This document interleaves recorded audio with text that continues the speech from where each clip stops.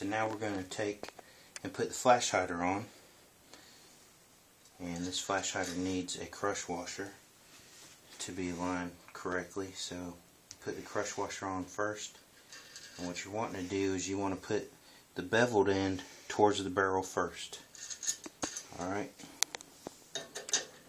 and then screw on your flash hider.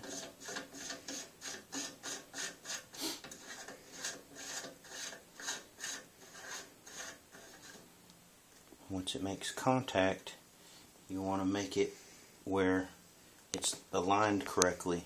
So we're going to need to take a tool and turn it around in one revolution to crush that washer.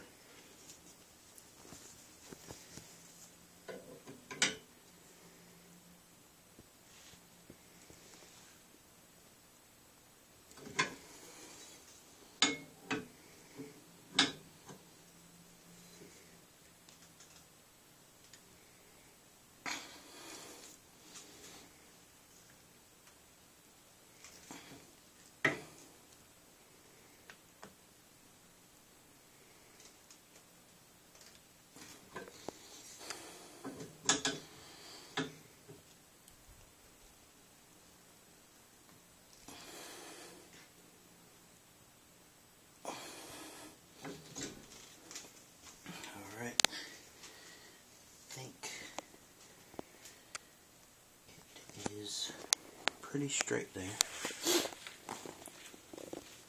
And of course what we did here is we had the ports go to the top and the bottom is actually covered, so when you're firing from the prone position you won't get dust flying up in your face.